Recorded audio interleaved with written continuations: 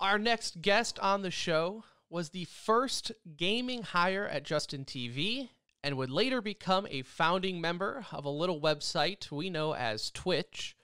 He joins us today to discuss his latest project, Juked.gg. You know it because we've talked about it on the show multiple times. It's our lifesaver, our bread and butter when it comes to weekend esports watching. So let's bring on the man in charge. Welcome to the center ring, Ben Goldhaber. Hello, sir. Thank you for having me, and thanks for giving us the shout outs. I mean, what we're doing is like by esports fans for esports fans. So every time I hear those magical words that we're saving people time and effort and helping them discover new esports content, I get very happy. So I ran across this. I don't even know. I mean, a couple months back, you had started tweeting about it. I was a follower of yours already. Obviously, you have an impressive resume with what you've done. And I told Tim, I was like, Tim, this is going to be our lifeline. Like this is exactly what we need. Instead of me opening up 10 different screens, trying to follow everything that's going on, it's like you guys have become my esports calendar. I mean, that's really what it's become for me. So it's great, man. We love it. Thank you. Appreciate it. I'm glad to be here. One of the things I love about Juked, and for like I said, our listeners are somewhat familiar with it. It's a website that aggregates from multiple. I mean, I take it it's just the top viewed esports stream. Is it only on Twitch right now? Yeah. Actually, we've only built functionality to embed Twitch. We're working on Mixer and YouTube as well. Probably Facebook in the future, but at this point, probably 97% of every major esports events are at least on Twitch. They might be on the other platforms too, but they're also on Twitch. So right. we built the Twitch functionality, and we're like, okay, probably we can move on to other stuff. Probably a smart. I mean, we want to do everything. We want, like, I know some people prefer watching on YouTube, so we want to aggregate everything in the long term. And I want to pick your brain about this later because I want to stay on Juked for now. But you never know with the way these platforms are pushing, right? Like what they sign over, and who knows? Maybe we'll see ESL exclusively back on a certain one, right? So that will have to kind of force your hand in stretching it out. But again, yeah. The way it's aggregated and everything, it's great for people like us. Like our show, we're a multi esports show. We don't focus on one thing. We stretch it out. And I think our listeners kind of follow that trend. And it's like for the longest time, I'm not a big League of Legends guy. And you know, I like FGC events and you know, kind of like the smaller ones too, and they just get buried on Twitch, right? It's difficult to find unless you just know your routine of like the 10 different websites you look for calendar's sake of it. Was that like an inspiration for you? Because I know you also love, you know, the smaller esports. You like FGC and StarCraft and things like that. Was this built somewhat selfishly for you? I think most good startups are built by people who actually have that problem. So that is exactly why we built Juked. As esports fans, we felt this pain all the time, this annoyance that you have to go to 25 different websites, resources, subreddits, social media accounts, Discord servers, just to hope that you happen to see when things are live. So that's really the problem that we're trying to solve, despite the fact that there's like 20 plus esports out there that we're trying to cover. We're doing our best to cover every single one of them. And I totally love the long tail, I guess, of esports. Maybe not the biggest ones, but you're going to catch me watching a Smash stream, not the CSGO tournament that's happening most weekends. I'll watch the CSGO majors. I'll watch League Worlds. I'll watch the international. I'll watch all of the major stuff, no matter what the game is. But I'm more likely to be watching a fighting game or a Quake stream than a medium tier like CSGO event, I guess. Yeah.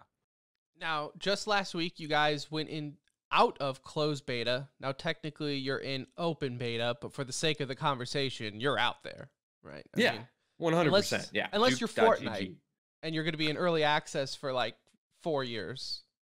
But right now... it's the new normal, yeah. That's right. You are out there. So how has the launch been then? It's been... What was the official launch date? Wednesday? Yeah. 8 days ago.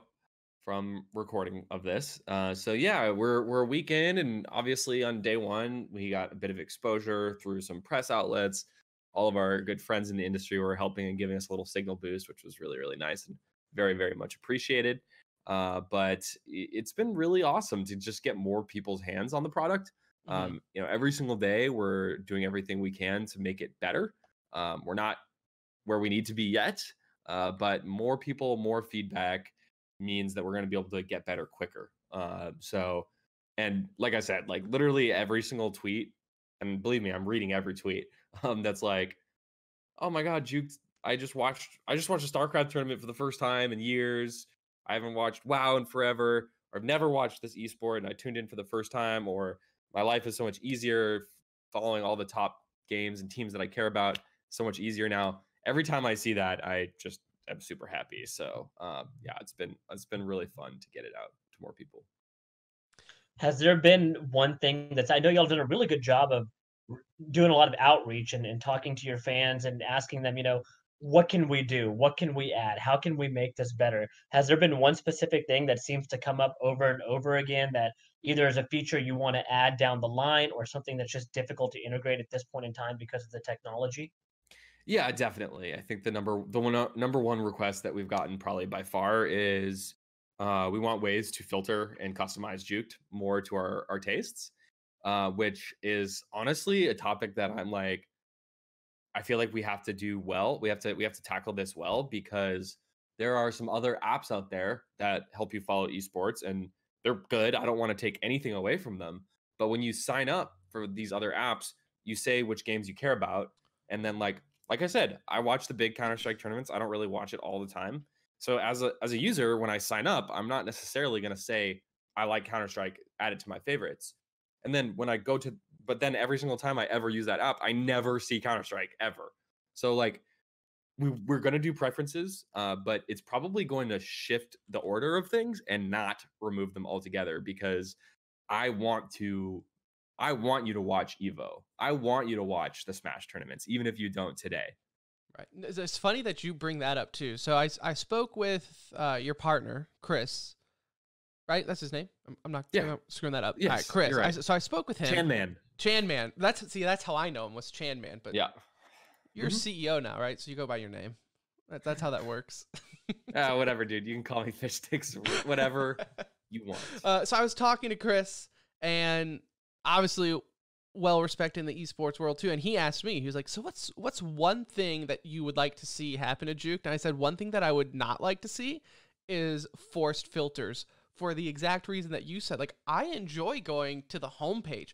That's mainly what I watch most of the time, unless an event like the World Cup for Overwatch happens and they split it up between 6 different streams, and for whatever ungodforsaken reason don't offer a multi-stream themselves to do it, right? So that's where you guys came in very handy that weekend, so I thank you for that. But I was like, I enjoy going to that homepage and seeing games that I normally wouldn't watch, but it's like, well, clearly 70,000 people are watching this. It should probably be something I'm also watching. Yeah, we were kind of always expected that the front page would be like our doorstep, and then you go tune in to watch an individual stream. But I feel you, man. When you have, especially during those like super crazy weekends when you have like 15 live matches, which has actually happened multiple times since we've been beta testing, and like 5 of them have over 100,000 viewers.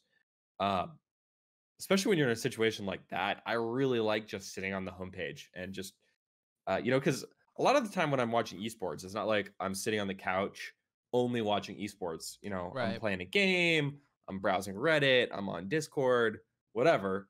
But it's like the perfect thing to have on your side monitor, and you can just kind of follow all of the action, and then peek over every once in a while and be like, oh snap, like you catch some good plays and things like that. So yeah, I like the front page a lot. I like how it came out. Now, I know, because you guys, like you said, you're still in beta, and I have to imagine even when you're out of beta, you're going to be very open to ideas and everything. Like, that's one thing that I've noticed you guys are very active on, In fact, when I did like a beta survey, it was the next day. That's when I got the email from Chris, like asking about one of the comments I made in that. So you guys are very active in your own community, which is great. You have a Discord server, so if our listeners are interested in that, you can join the Juked Discord and be a part of that development as well. What is it then that you guys are looking for then? Like when you're looking at branching out Juked, apart from the filters or anything like that, like where from a business side are you like, we're stumped and we need to outsource for our fans on this one? Like, is there one particular part of the website where you're like, I know there's something that I could do here, or something like, or even like something that a fan or a user gave you an idea of, and you're like, damn, I never thought of that. Yeah, I think the main thing that we're talking to users every single day to get their feedback on the product, and we've gotten lots and lots and lots of ideas. I think, like, not to sound conceited or whatever, but we have pretty much nothing we hear is like brand new, or it's rare to hear something that we've never even thought of before. It's just a matter of prioritizing what we build, because our backlog of products and features is growing, honestly, so much faster than we're chipping away at it. We're just constantly adding new things to the pile. So I think it's really useful to talk to users to prioritize what we build, refine things. Obviously, we've had some issues, like I think we've got this awesome remind me feature where you can set reminders for individual matches. But honestly, we look at the data and no one's using it. So like talking to users, like, oh, I didn't even notice that. So, obviously we can get some good feedback on the UI and the design and make sure that everything's clear. And then it helps us really prioritize things. Another thing that we get from our users is whenever we're missing an event that's super dope, that we shouldn't be missing, they're going to let us know really quickly. For instance, much kind of to my surprise, I know mobile gaming esports is massive in China, India, Brazil. But a lot of like our Western viewers too have also been like asking about where's the mobile esports love. So that helps us prioritize where we're putting our resources there too, when it comes to aggregating all of the tournaments and events, and which games we're focusing on. So I think that's, I'm trying to rack my brain to think if there's like one crazy awesome feature that we had never thought of before. But no, I think like it's generally just really helpful for prioritizing, refining the product, right? And then deciding what events we need to add as well. Now the calendar just got added on there, right? That's a newer feature that was just recently added. Yeah. The calendar got a complete facelift redesign, and we just launched this last week the ability to search through the calendar and filter by your favorite games. So you can go to the calendar right now, and if you want to see everything in ESL 1 Pro League or whatever, you can just type ESL and you're going to instantly see all of that. So yeah, we're adding new stuff all the time. So it's coming through the pipe. And one thing we haven't even... No, go ahead, Anuj. Let's say anything that you can give us a sneak peek on that's coming up next that people should be excited about. Yes, preferences. We're working on it right now. So again, we're trying to find that delicate balance of like, how do we make Juked more catered to your tastes, but still be able to show you the dope shit if you might have missed it otherwise. So preferences are in the pipeline as we speak, and that's probably the biggest thing that we're working on right now. So is that so I'm a user, so this is like self-interest now. Yeah. Because I even told Chris this would be dope. If like I could go in there and just say, rather than like saying like, okay, I prefer Counter-Strike and this game and that game in particular, but if I could just say, I just want to see all the top FPS games going on or all the top MOBA games going on. Is that the type of preferences we're talking about? We're going to do it by game and also by team. I think we've talked to a lot of users about and done some surveys and polls, and I don't think there's actually correlation between being a CSGO fan and being a Call of Duty fan. I think there's actually probably negative correlation between being a League fan and like a I Dota said, fan. We because we do this podcast, I think we're in the minority. I think you're absolutely right though, because like Overwatch and Counter-Strike hate each other. Like I wouldn't go that far, it's but few and far between. But there's like weird correlations too. Like league fans like tend to like Smash a lot, like little things like that we found, and so and that's all something that you guys kind of find in the background with your data of like what people are clicking on or whatnot. Yeah, and also just from even before we started working on Juked, we did a couple of surveys and we're kind of looking at that data to help define what we built. But yes.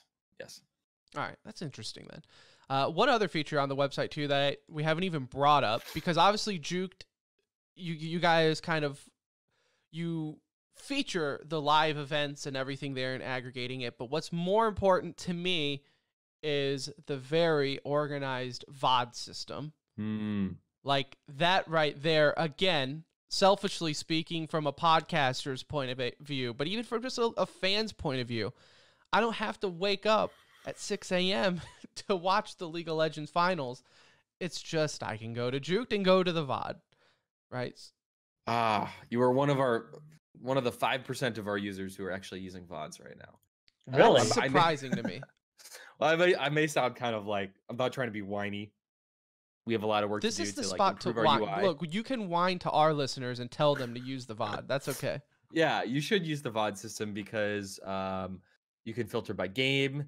We have a engine that kind of shows you the most relevant VODs, that just like whatever has the most views over the last couple of days.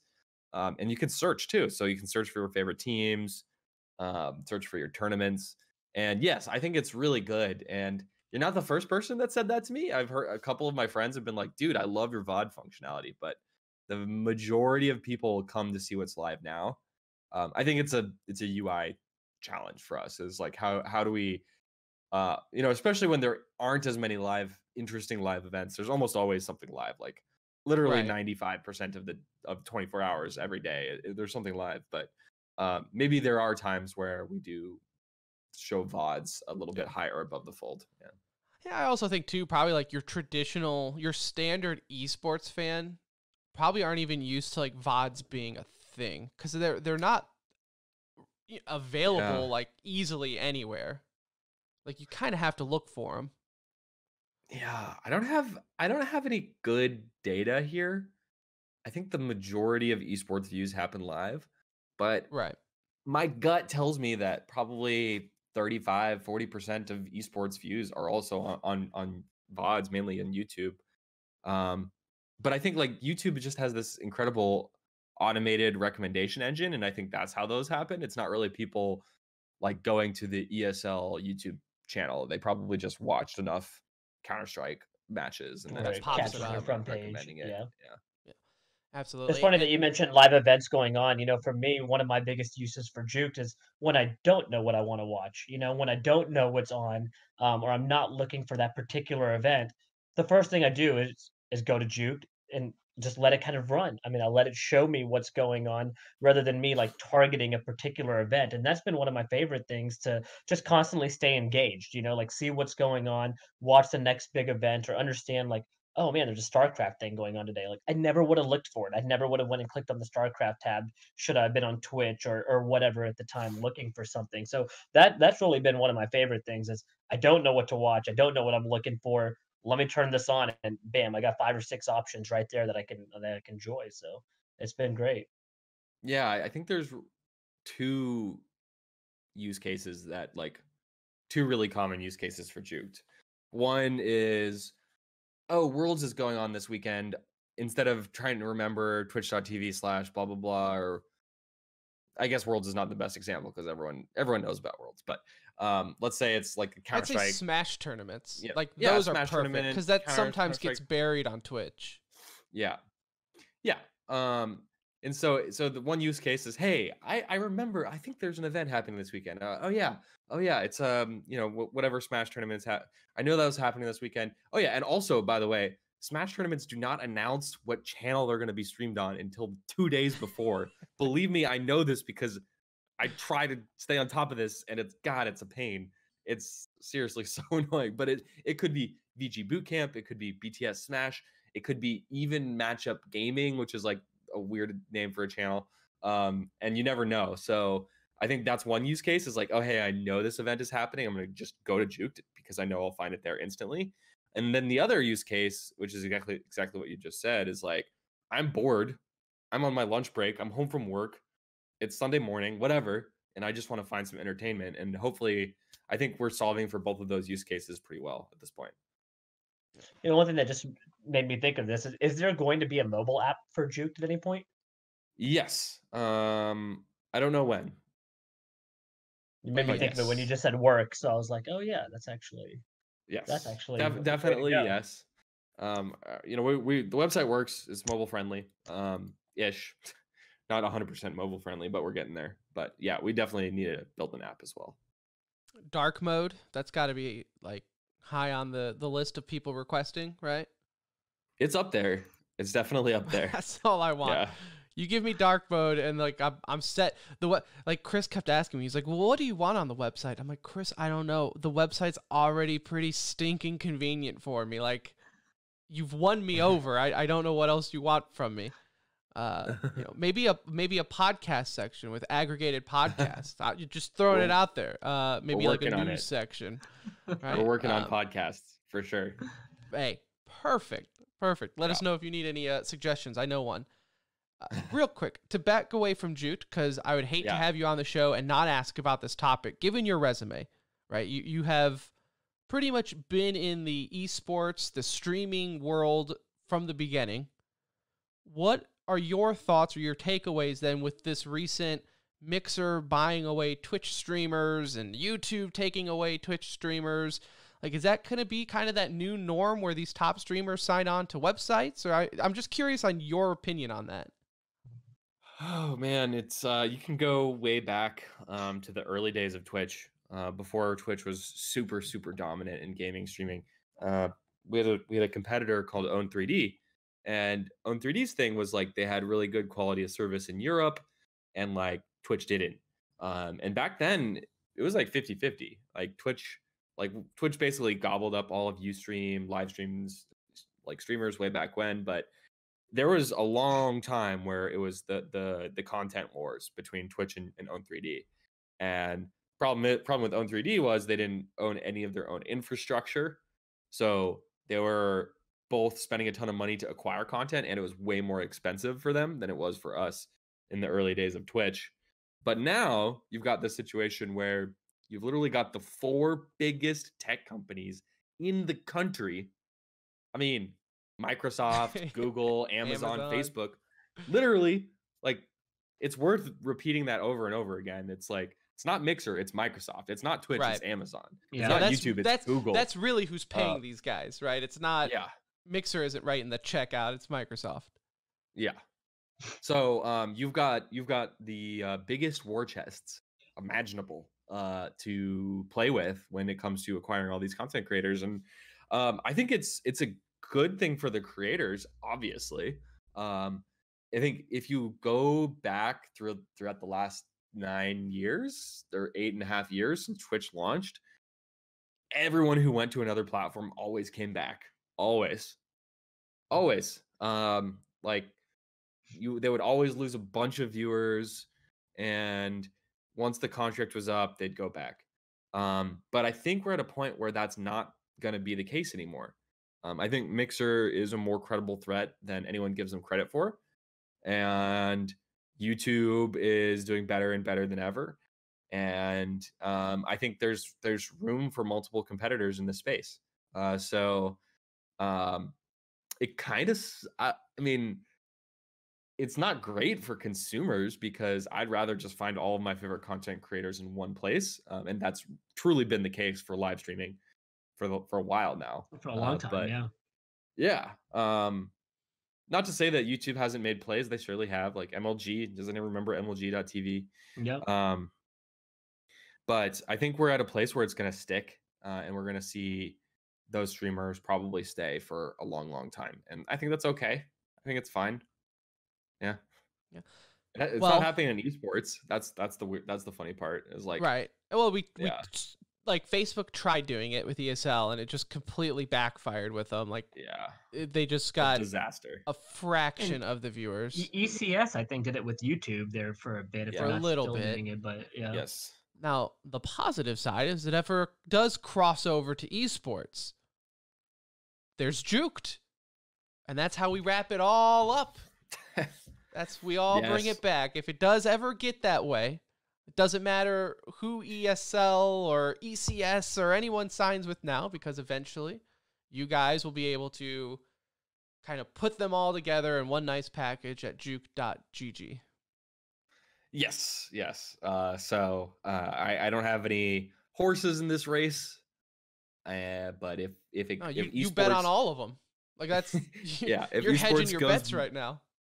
If YouTube goes out and acquires another CS:GO tournament exclusively or Mixer or whatever, that's only like that makes our value proposition even more apparent. But yes. Excellent. Well, Ben, I wanted to thank you again for coming on the show. Like I said, we're big fans of the product, so we're happy to have you on at any time. If you guys ever make another big release, you want to come out and tell our listeners about it, just hit us up. We'd love to have you. Again, for our listeners, you already know the website, but just in case I need to remind you, it's juked, juked.gg. You can make an account there, but you don't really have to, just to watch it. But I'm sure once those preferences and everything drop, that's when you'll really want to have an account. You'll want to. Yeah. Excellent. Well, thank you, Ben. Yeah, thanks so much for having me. Appreciate it. Appreciate you, dude.